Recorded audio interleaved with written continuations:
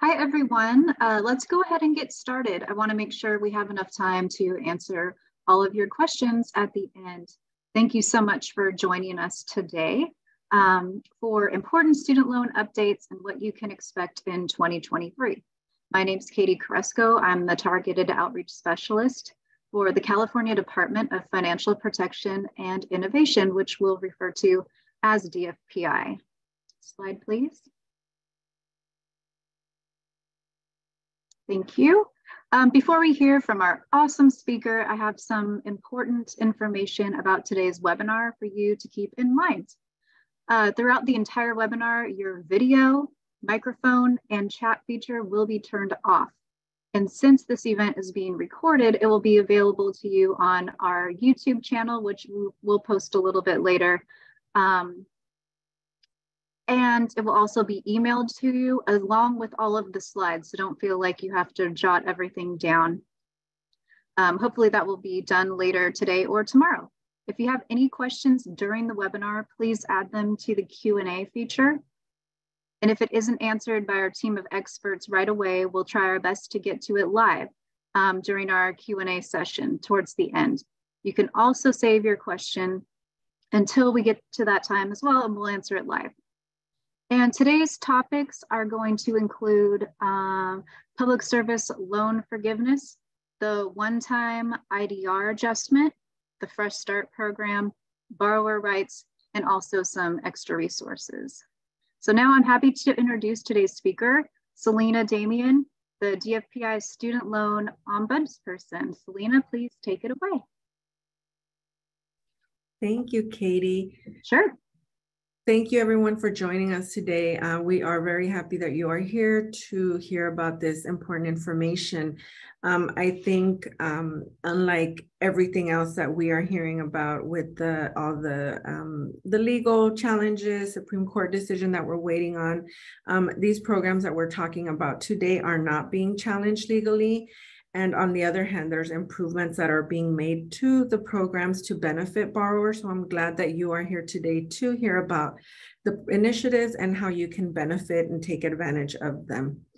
First of all, just briefly, what are some of our responsibilities as California's Consumer Protection Agency?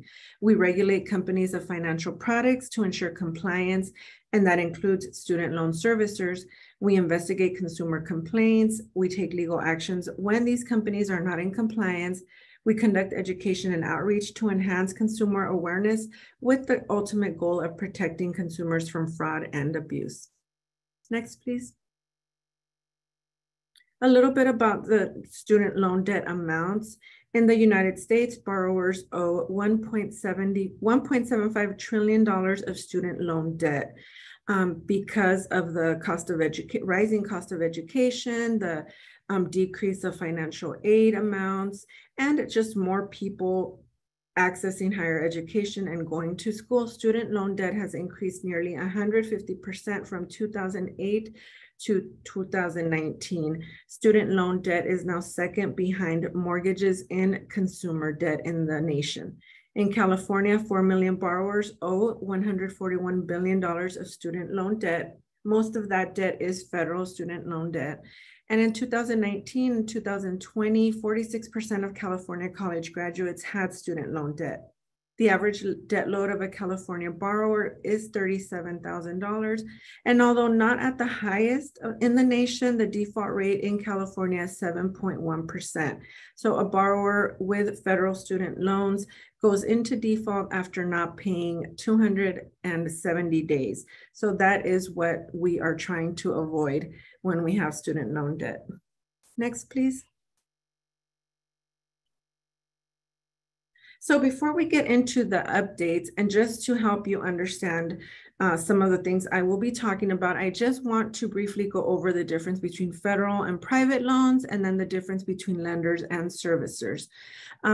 Federal loans are student loans that are made and funded directly by the U.S. Department of Education, or ED. through the William D. Ford Federal Direct Loan Program. So any loans disbursed after 2010 are going to be direct loans. With federal loans, interest rates are fixed and set by Congress and typically lower than private loans. No credit check is required to obtain the loans except for Parent Plus loans. And your federal loans are going to be either subsidized or unsubsidized, which means that the interest is accruing from the time of disbursement, or the interest starts accruing once you're done with school. So that is the difference between subsidized and unsubsidized, but it's going to be basically the same federal loan. For private loans, those are ones that are made by the lender, such as a bank, a credit union, a state agency, or even a school. Private loans do not offer the same flexible repayment terms and or forgiveness options as federal loans do. So everything that we are talking about today applies to federal loans only.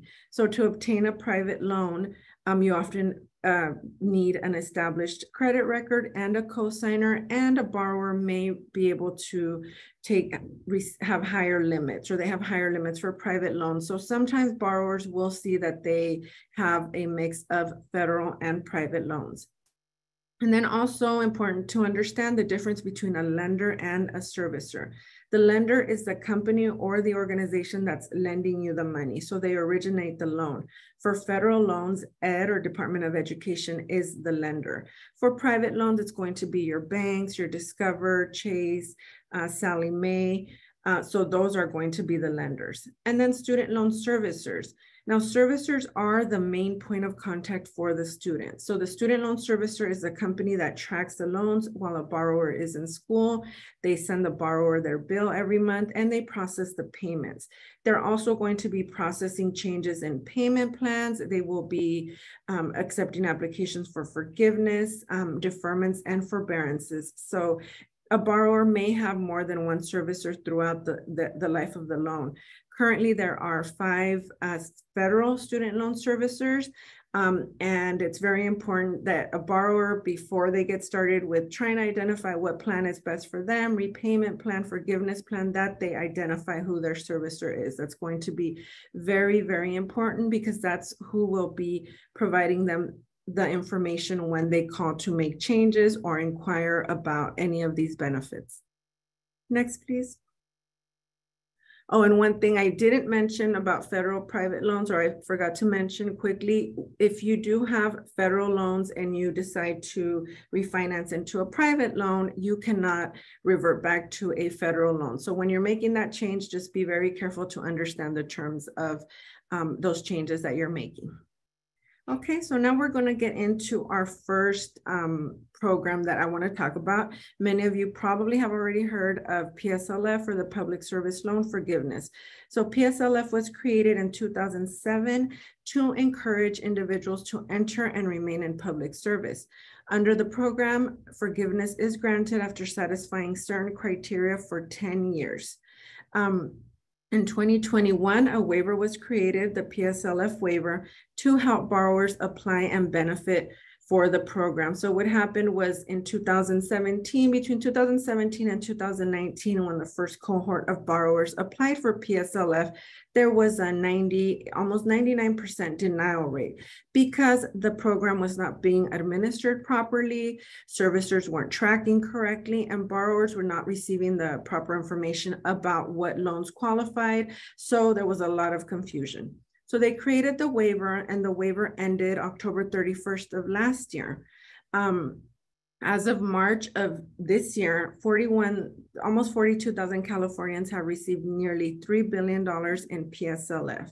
And so the reason why I want to talk about this is because even though the waiver ended, the program has not ended, and some of the waiver benefits have been extended, essentially through the IDR adjustment, which we will talk about next. So even though if borrowers weren't able to benefit or apply prior to October 31st of last year, but they're still working in public service, they may still be able to benefit from some of these changes that are being implemented. Next, please. So the PSLF requirements are that you have to have a federal loan. Again, private loans do not qualify. You must have a direct loan. It can be subsidized or unsubsidized. Direct plus loans qualify whether they're grad plus loans. Parent plus loans will need to consolidate to be eligible for an IDR plan, as that is one of the requirements. So a borrower that has a parent plus loan can consolidate into a direct consolidation loan. However, they will only be eligible for one of the income-driven repayment plans. So just make sure you understand what the payment amount will be, and you can do that through the studentaid.gov website. But pretty much any direct loan is eligible. The ones that are not eligible are the federal family education loans or FFEL loans, defaulted direct loans, and as I said, private loans. The way that you can make a FFEL loan eligible is by consolidating into a direct loan.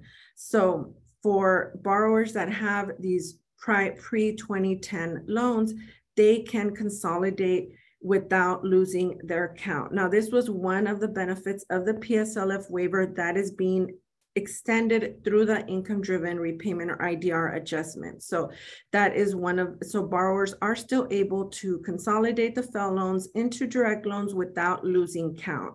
So that benefit has been extended through 2023. And then your employment. So it has to be paid employment. Volunteer work does not count. Internships do not count. Fellowships count if they are paid. A borrower must be employed, W-2 employee, by a government organization at any level. It can be federal, city, county, municipal, military work counts as government work, or they can be an employee at a 501c3 nonprofit organization. You must work what the employer defines as full-time or at least 30 hours per week. And what's super important to note about PSLF, and I get this question a lot, is that it does not matter what you do for the organization. It matters who you work for. So it doesn't matter if you're in clerical and maintenance, in research, in IT, if you're an attorney, a teacher, any position, as long as your W-2 or your employer is a qualifying employer, it's considered qualifying. Next, please. And then the repayment plan. So a borrower must be under an income-driven repayment plan, and it can be any of the IDR plans. As I mentioned, if you have a parent plus loan and you consolidated, you are only eligible for one of the IDR plans. So it's just important to understand that when you're doing a consolidation with the parent plus loan. And another thing to note is, depending on the income and the amount that you owe, the payment may increase under these plans, and the PSLF may not be the best option. So this is, since income-driven repayment plan is a plan that is based on a borrower's income, if a borrower has a higher income and has a lower student loan debt balance, then an IDR plan may not be it may not be advisable, because the loan is going to be paid off in less than 10 years. So it just may not be the best option. And again, that's going to depend on a borrower's on a case-by-case basis. And then qualifying payments. So a borrower has to make 120 payments. These payments do not have to be consecutive. So if you take a leave of absence, or if you decide that a borrower goes into private sector for a few years and comes back, they can pick up right where they left off. A borrower can prepay or make a lump sum payment for up to 12 months, or when the next IDR certification is due, as long as they certify that full period. So if you want to make a year's worth of payments ahead of time, it will count towards PSLF as long as the months were qualified. And then one thing that's very important is that all these months, almost over 36 months of the CARES Act forbearance or the payment pause, count towards PSLF. So that's if you were employed, that's over 3 years of PSLF credit where you have not had to make a payment, and you will be receiving credit. Therefore, you will only need to make payments for really 7 years under the 10-year requirement. Next, please. So getting started, you need to find out if your employer is a qualified public service employer. FSA or on studentaid.gov, they have an employer eligibility search tool that you can use to look up your employer. You will need the federal employee ID number, which is typically on the W-2 form, but you can also Google that information. You do need to find out what type of loans you have. You log on to your studentaid.gov account. You can look up on your landing page, and you can see if it's a direct loan, a direct subsidized, direct unsubsidized, direct consolidation. You will see DLC, DLS, or DLUS, but you can download all your aid data, and then you will see if you have any of these older FFEL loans, if you need to consolidate. And really, one of the easiest ways to know is if you were part of the COVID payment pause or the forbearance, then you know that you have direct loans. If you had to continue paying during the pause, then you most likely have FFEL loans. If you paid voluntarily, well, then you want to double check, but you most likely have direct loans.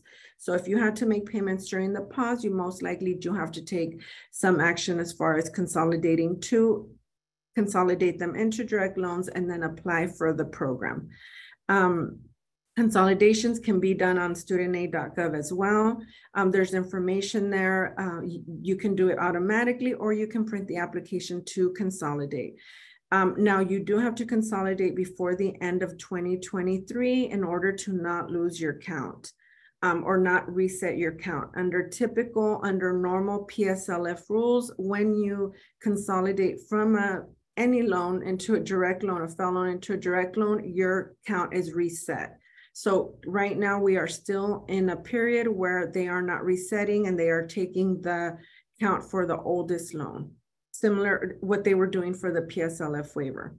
And then you submit your employer certification form. So your certification form, there's one, it's the same one to apply initially for PSLF, to certify the employee and to certify the employment. The applications can now be submitted electronically. This is something that happened within the last 2 or 3 months, where before you had to print out the application and send it to the employer or email it, scan it. Now you can fill out the application through the PSLF help tool. You can enter the employer's email, which you will need, or the contact person's email, and they will automatically receive the document through DocuSign. So it makes the process a lot easier. It will make certification a lot easier for everyone now, since scanning and printing it has become a little bit more challenging. So this is a new function that will hopefully help streamline the process. Now, Mohila is the PSLF servicer. So if you do apply for PSLF for the first time, you will be automatically transferred to Mohila.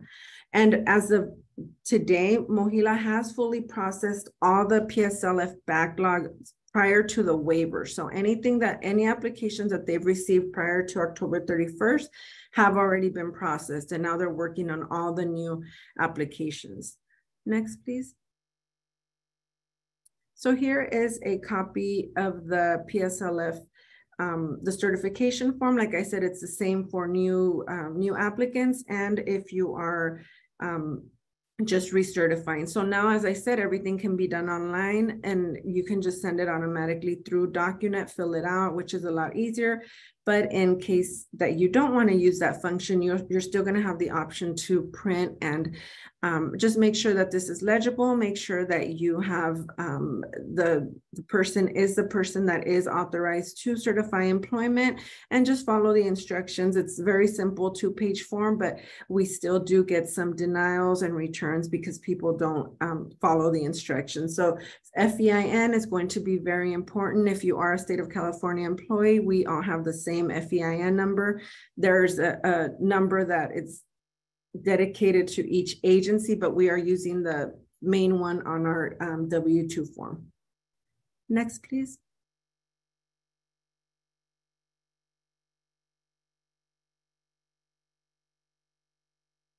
Oh, okay. So some takeaways for PSLF today. So as I said, if you miss the waiver, and you can still benefit. So the only difference between the waiver and what's happening right now in conjunction with the IDR adjustment is that you still have to be employed. So during the waiver period, you did not have to be employed. So that helped borrowers, benefited borrowers that were retired possibly or had already moved out of public service, but did the 10 years. So now you still have to be employed, and you can still consolidate with that resetting the account, which is a very important benefit for during this time. And you have to consolidate before the end of 2023. Again, they will take the account for the oldest loan. If you are new to public service, you can apply and start tracking your process. So that's very important. You don't want to wait until you're in 5-6 years and have changed multiple employers and then certify and then find out you have issues. So it's very important that you start tracking your progress. So maybe 1 or 2 years in, and then you will have to consolidate on, you will have to certify on a yearly basis.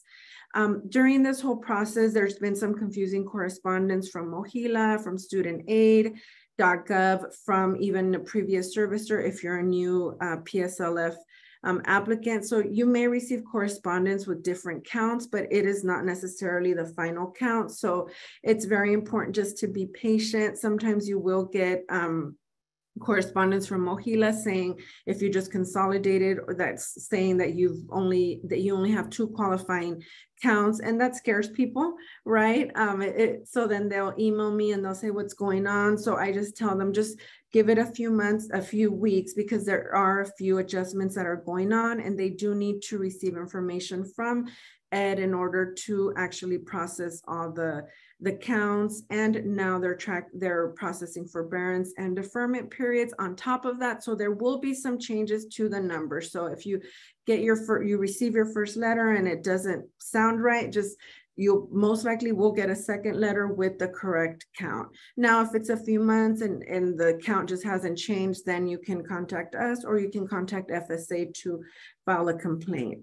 PSLF is non-taxable under federal and now state law through 2025. So if you receive PSLF forgiveness, it will not count as income. So there are some permanent PSLF improvements through these new guidelines that will take effect July 1st.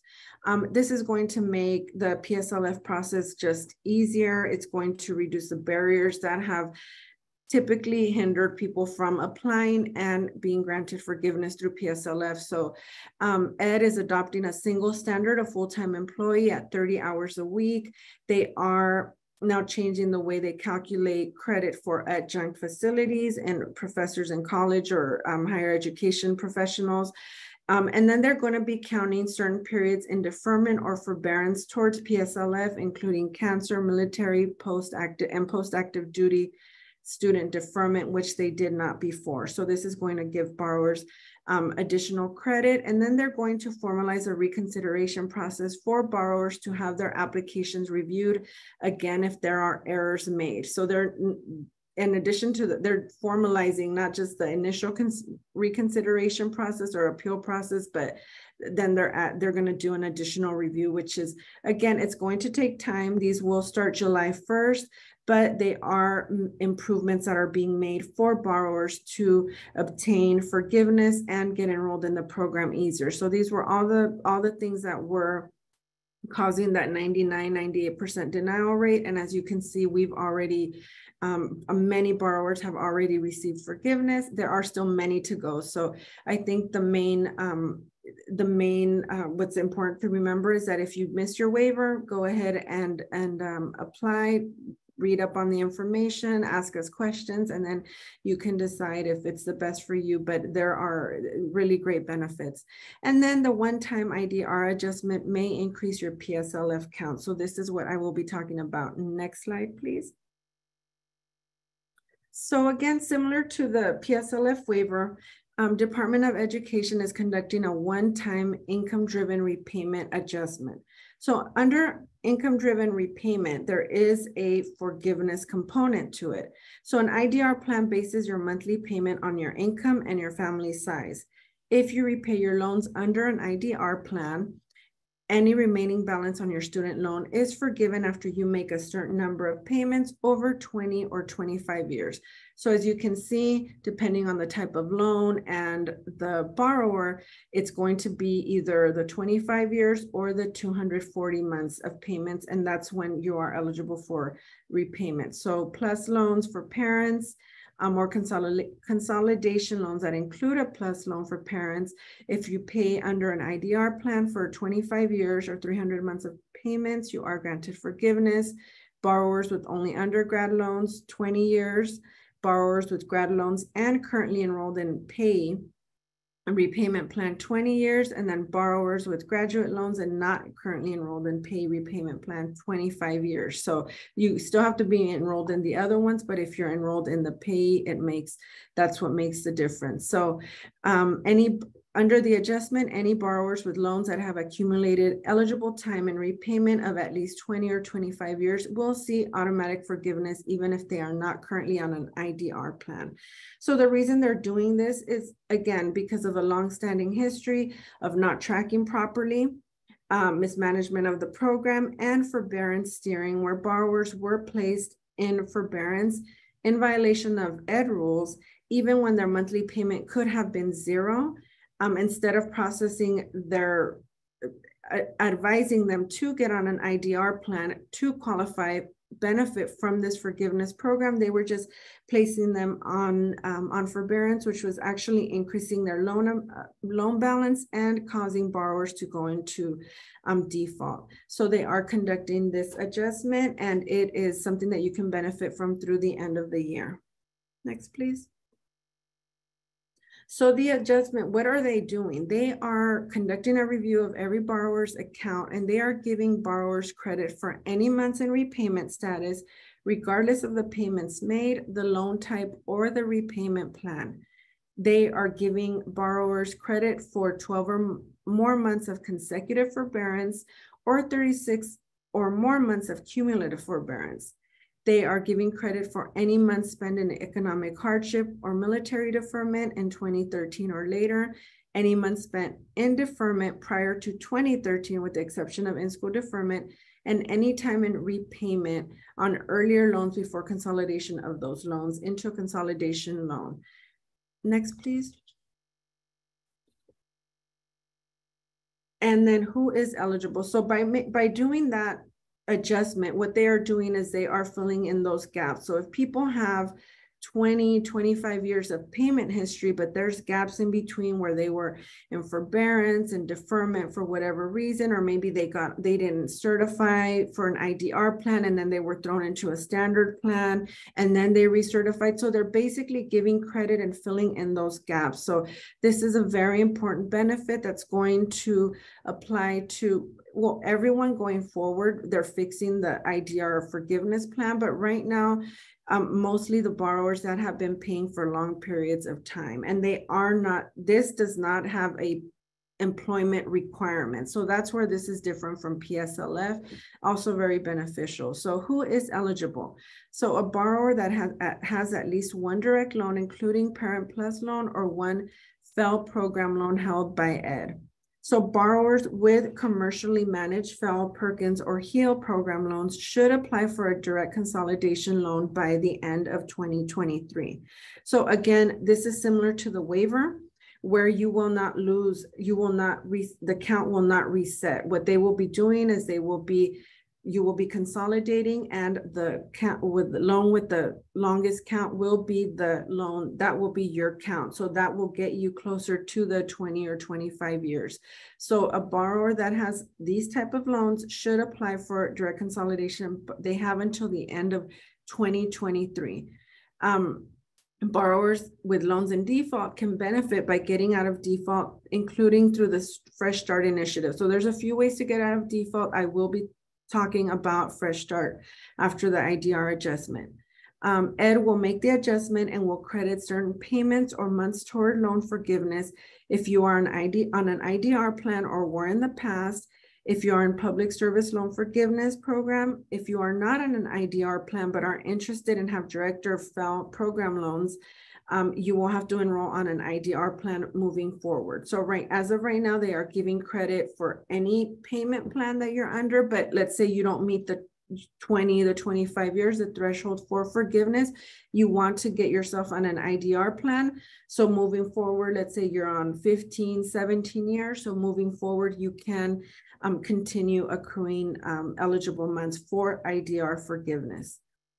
And the reason why it mentions PSLF is because, again, let's say a borrower has 8 years of PSLF qualifying months, and then there's gaps in there where they have forbearance or deferment. This IDR adjustment is going to fill in those gaps and give them credit and bring them closer to PSLF. So I've already seen that happen with borrowers where they get a count and then they somehow end up getting, they'll have their PSLF count and then they'll get an updated count with months where they didn't really understand where they came from. And it's probably from, most likely from this adjustment that they've been doing to try to get, they're trying to get as many people forgiven out of the system as possible and as fast as they can as well. Next, please.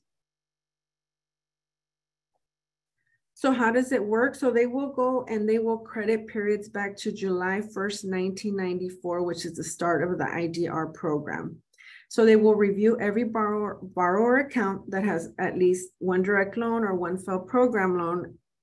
Those are the qualifying loans. If you need to consolidate, then you will need to do the consolidation. They will first review the loans that have been in repayment long enough to qualify for IDR forgiveness. So these are borrowers that have been in repayment 20 or 25 years. And then they will review all other loans. So they've already started doing the adjustment, the reviews for those borrowers in the 20-25 year bracket.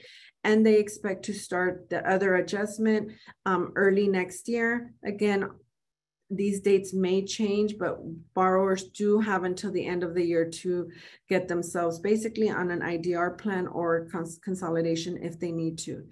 Again, these CARES Act, these 36 months or over 36 months, 3 years, these months are counting towards IDR adjustment as well. So Ed will identify the payments to be counted and they will instruct the servicer to make the one-time update. So the information is coming directly from Department of Education. So right now, if you call your servicer and ask them if you have IDR qualifying months, unfortunately, they will not be able to tell you. And Ed will not be able to tell you either at this time because they are expecting to finish this probably next year. So if the only way to really know is just make sure you have the correct loan, you've been making your payments for the amount of time. And then if you have those periods of forbearance deferment or on a non-IDR plan, just expect those to be added at some point next year. No action is needed if you are eligible. Like I said, just make sure you have all the, you qualify, and then you will be contacted by Ed and have the chance to opt out, as some borrowers don't want the forgiveness for some reason or another, but they are giving borrowers that chance. If a borrower made qualifying payments that exceed the applicable 20-25 years, they may receive a refund for their overpayment. So it just depends if you consolidated, if you made those payments on the direct qualifying loan, similar to the PSLF waiver. And then FSA will be introducing an IDR tracker similar to the PSLF tracker on the studentaid.gov site. So now borrowers moving forward, once they do implement this or install this tracker, you will be able to see where you are with your payments moving forward. So if you're not at the 20 or 25 years yet, but you are close and you want to benefit from this program, then you want to get yourself on an IDR plan. And then within the next few years, you will be able to track that progress similar to PSLF. Next, please. So that was the IDR. Now we are talking about the Fresh Start program. So Fresh Start program is a program for borrowers that are in default. So there are 7.5 million borrowers with defaulted federal student loans. Now the impact of being in default there's some negative consequences to being in default. You can get your wages withheld, credit reporting consequences. You can have wages garnished, Social Security benefits garnished, tax payments garnished. So you want to avoid default at any cost. However, if you are in default, were in default prior to the start of the pandemic, there is this great program that will help borrowers basically get back on track and qualify for an IDR plan. So this one-time temporary program, it offers special benefits for borrowers that have defaulted direct and FFEL loans and defaulted Perkins loans held by ED. Loans that are not eligible are defaulted Perkins loans not held by ED, defaulted HEAL loans, and loans that go into default after the end of the payment pause. Fresh Start is available 1 year after the payment pause ends. So if you were in default at the start of the payment pause, you have 1 year from the end of the payment pause to enroll in the program. Next, please. So what are some of the benefits of Fresh Start? A borrower will regain access to Title IV federal student aid funds. They will not be subject to any collections efforts or collection fees. So the first 5 benefits actually are currently being provided to borrowers without applying for Fresh Start. So these are benefits that have been going on, except for the first one. But right now, borrowers that are in default during the payment pause are not being subject to any collection efforts, any withholdings.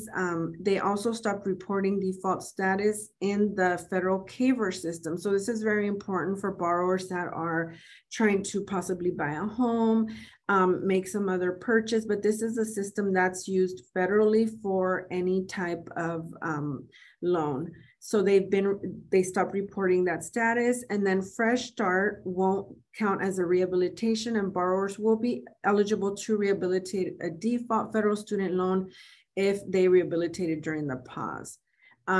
Defaulted loans are being reported as current rather than in collections to credit reporting agencies. And I think most importantly, with collection efforts being stopped, it gave those borrowers a reprieve, but you do want to enroll in the program to continue that. So once you enroll in Fresh Start, you will have access to IDR plans, which will then in turn give you access to the IDR forgiveness or maybe even PSLF if you qualify.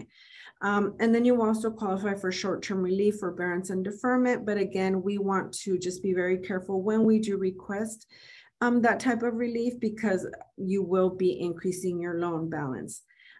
Also, another benefit is that you will use a loan's original date of delinquency if you become delinquent or go into default again. So basically, if you get into Fresh Start and let's say you are not able to keep up with the payments or for some reason or another you do go into default, they won't count your date of delinquency for credit reporting purposes as that date. They will go back to the original date of delinquency or default, and therefore it's not going to reset your 7-year timeline. So it's not going to affect your credit. Next, please. So how to apply? So a borrower that is in default and they have a federal loan, or most of them are being held, they're held by ED and their guarantee agency, those are the default servicers, is Default Resolution Group. So if the borrower, their guarantee agency is Default Resolution, they can go online, there's the address, mydebt.ed.gov, and log into the account. This is the easiest option. They can call. It will be about a 10-minute phone call, and a borrower can just tell them that they want to apply for Fresh Start. They will need the information from their most federal tax return, but if they can't find it, they should still call to get the information or start the process. They can also mail the request as well. And then if a borrower, their loans are not held by ED, they will need to contact that guarantee agency to opt into the program. When they do opt into the program, they will have to choose a repayment plan, and we are encouraging borrowers to choose an IDR plan, especially with the changes that are going to be made to the IDR plans. There's a change that's being made to repay, one of the most popular IDR plans, which will lower borrowers' payments. So again, under the income-driven repayment plan, depending on your income and your balance, you could have a payment of $0. So we encourage borrowers to get under that plan, and long-term, if depending on their balance, they can also qualify for income-driven repayment forgiveness. Next, please.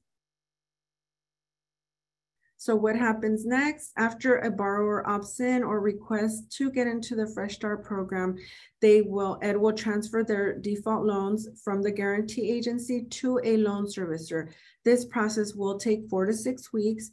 They will return the defaulted loans to in repayment status, and they will remove the record of the default from the credit report. So this program has really great benefits as far as credit reporting. If you really are trying to just fix your credit, maybe just improve your financially, purchase a home, purchase a car, anything, this is a really great opportunity. What if a borrower goes into default again? Ed will use the loan's original date of delinquency, and Fresh Start will not reset how long they are reporting the loans as delinquent or default. So it's not going to, if you go into default again, it's not going to start 7 years again.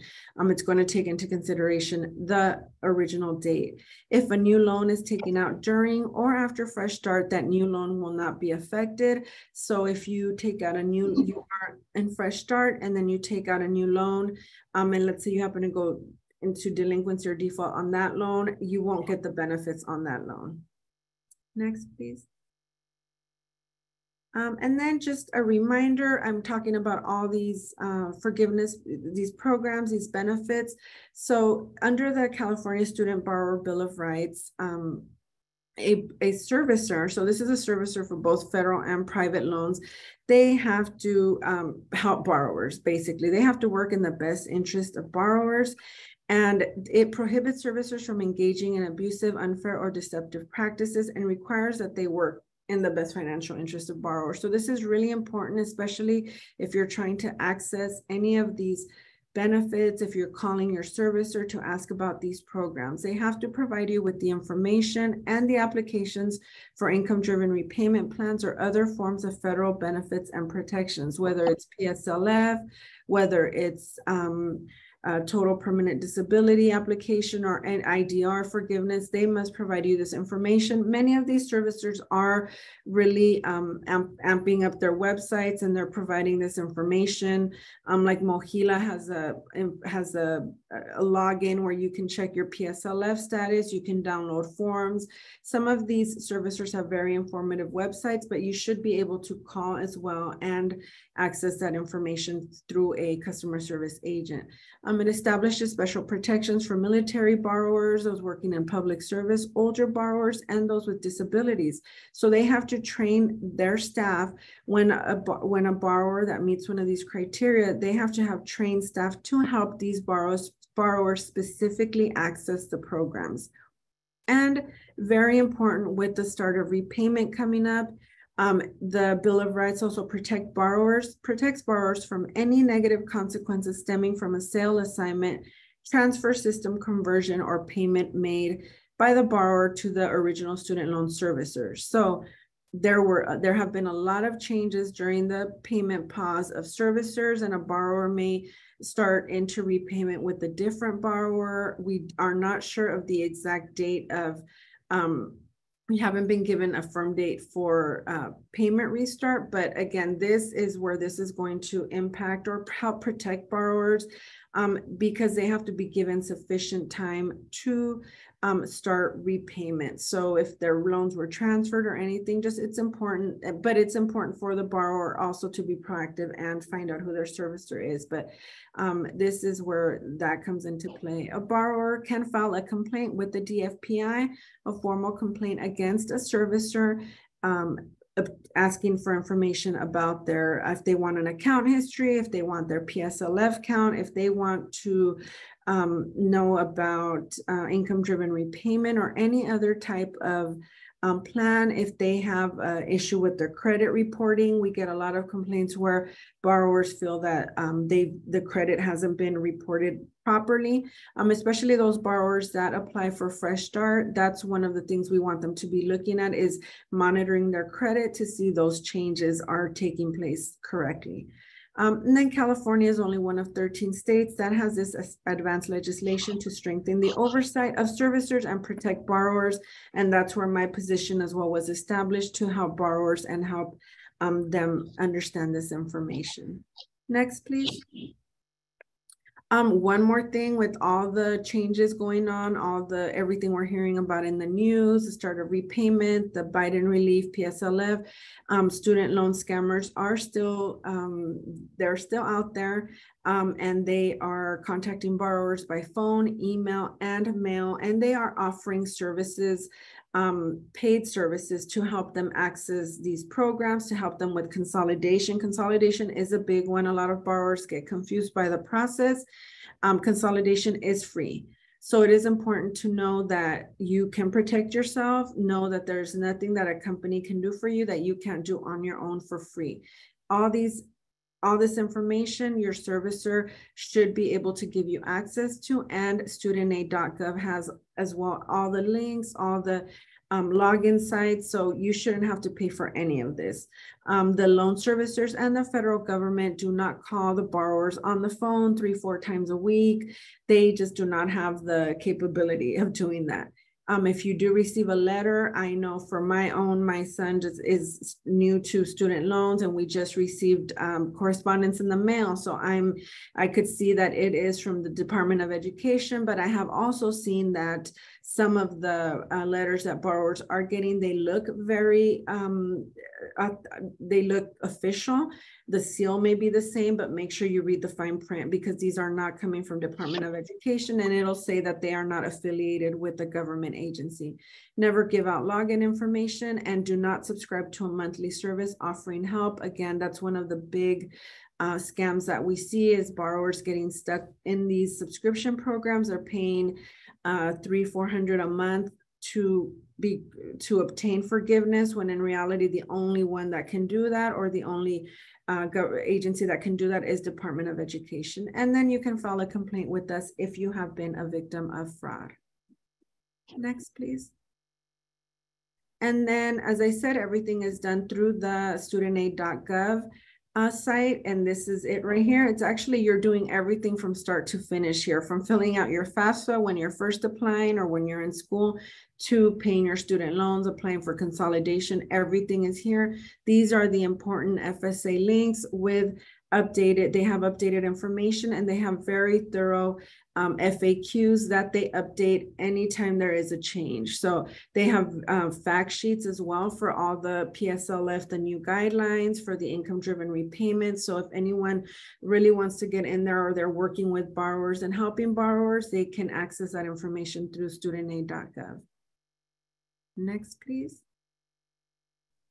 And then I believe now I'm handing it over to Katie. Thank you, Selena. That was such great information. And remember, you will receive a copy of this. So you can go ahead and click on any links that you need that we've talked about today. And before we get to questions, I wanted to share just a few important resources with you. I know that we say it every time, but please subscribe to our Consumer Connection newsletter. It gives continuous updates on all things student loans, as well as other important consumer alerts and upcoming events.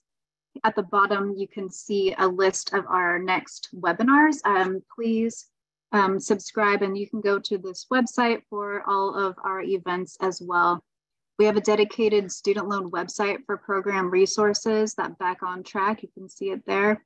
Also, please check out our YouTube channel for this recording and a lot of different interesting webinars on a variety of financial topics, including our previous recordings of all of our student loan webinars.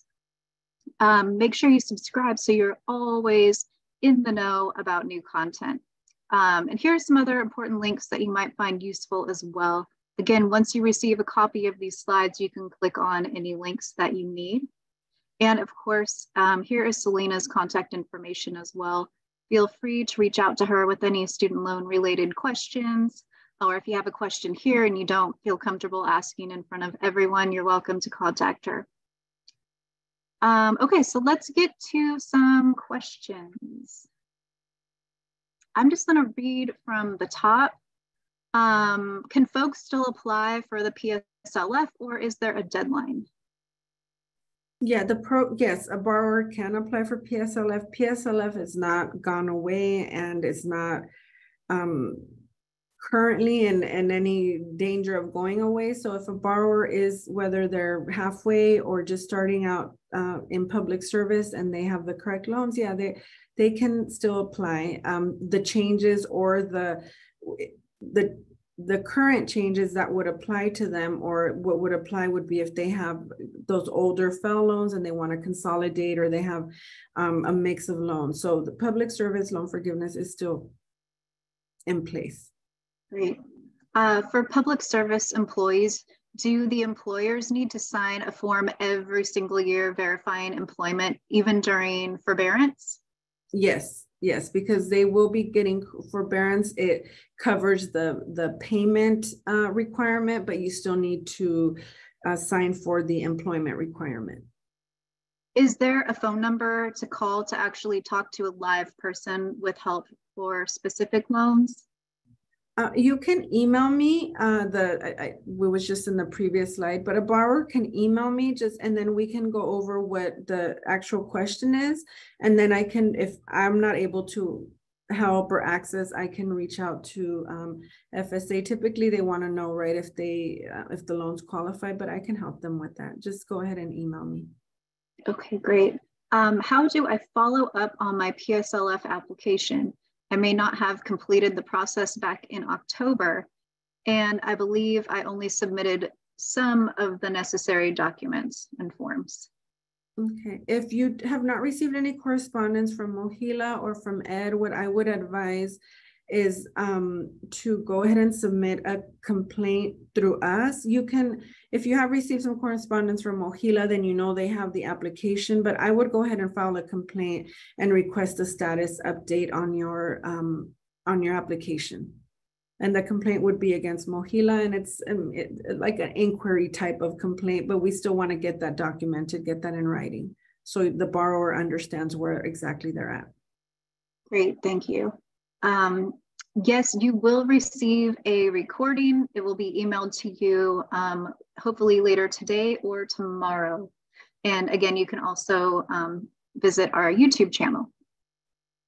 The next question is, I applied for PSLF waiver last fall and 2 of my 3 prior employers were approved, but the third is a 501c3 and it's still pending. What can they do to expedite this? Is there anything? It's been a few months.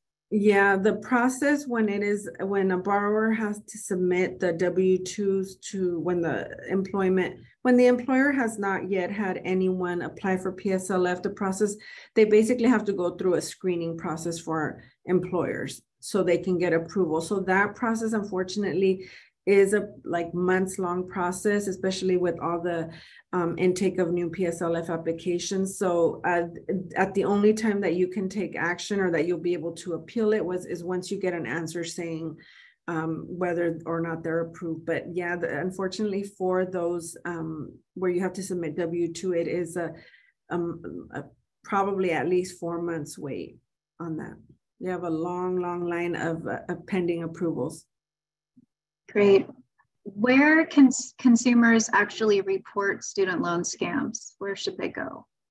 They can file a complaint through DFPI, through us, and then they can also file a complaint to the CFPB, which is the Consumer Financial Protection Bureau as well. Then they can do both. Actually, that's better because we want to know who they are, and we do work with CFPB, so we want to get those scammers. We want to find out who they are. Great. And CFPB has a really great and easy to maneuver website as well. If you were not enrolled in an IDR or PSLF at the beginning of the pandemic, but you were working at a 501c3 during forbearance, would that time count towards the PSLF? Yes, you would have to just go back and certify all the way to the date when you were working. So yes. Great. And we have a few more minutes. So the pause on payments for the past 2 years still count towards the 10-year payments for PSLF? Correct. And okay. It's more like 3 years. So it's over 36 months now. that count towards PSLF, as long as you certify the employment for that period. Can a fresh start individual have the opportunity to claim the deferred payments since COVID started towards the 120 payment credit? No, they don't. Okay. The next one, I have my PSLF application with MOHELA, and I believe I've met the requirements for forgiveness, but then it was on pause due to a lawsuit. Is the lawsuit still ongoing or has it ended? And if it ended, what should I do to ensure that my PSLF is completed and my student debt is wiped clear? Well, there wasn't a lawsuit that affected PSLF. So the lawsuit that is ongoing is for the debt relief. So it's separate than PSLF. So PSLF applications continued despite the lawsuit. So maybe, I'm not sure if she's talking about a different lawsuit, but the PSLF application should have been processed accordingly. So again, I would urge this borrower to file a complaint with us to see exactly where they're at, because the debt relief lawsuit should not have affected the PSLF processing. Okay, and where can we submit the complaint? I applied via fax and did not receive a response either.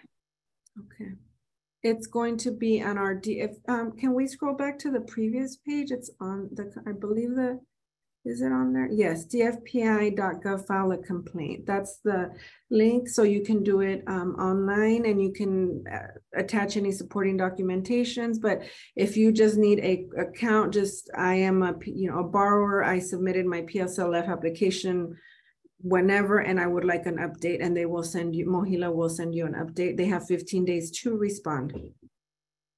Okay, great. And there's a complaint portal where you can actually see where your complaint is in the process. So that's really helpful as well. If we qualify for PSLF now, but we stop working or start working for a nonprofit, how will it affect us in the future? Well, then you won't have the qualifying employer unless you go work for another nonprofit or a government agency. So, but again, if you take a few years and you have a few years already in PSLF, you can always just resume where you started, where you left off, if you decide to go back, but you do need that qualifying employer. Great, I think we can get through a couple more. I applied for PSLF before the October 31st deadline and did not receive any information either. Again, I would urge the borrower to file a complaint. Okay. If I worked for a public school district or city government office for just a few months several years ago, and now this person has worked for the state for a year, is it worth certifying for those couple months? Depending on where you're at, some people certify every single month. So, I mean, if you're right there and if you're able to get the certification, if it's not, if you can just email somebody, it wouldn't hurt to add to your count, especially if you're really close. I mean, some people are just eager to just get the forgiveness. So if you can do it, I would say sure. Okay, great. If there's no more questions, and again, feel free to reach out to Selena directly. That concludes our student loan update webinar. Thank you so much for joining us. I hope that you found this information useful. I know I have. Thank you, Selena, for this great information. Again, please subscribe to our newsletter so you don't miss on any student loan updates or registration information on our next webinar in July. Thank you all and take care. Thank you, everyone.